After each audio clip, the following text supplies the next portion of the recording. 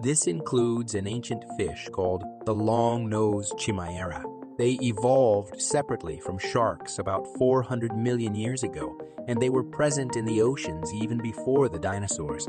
They are a type of cartilaginous fish, which means they have a skeleton made of cartilage instead of bone. It is closely related to sharks, skates, and rays, but it has some unique features that set it apart. For example, it has a very long and pointed snout that is covered with sensory nerve endings. It uses this snout to detect prey such as small fish and crustaceans in the dark depths of the ocean. Long-nosed Chimaera has large green eyes that help it see in the low light.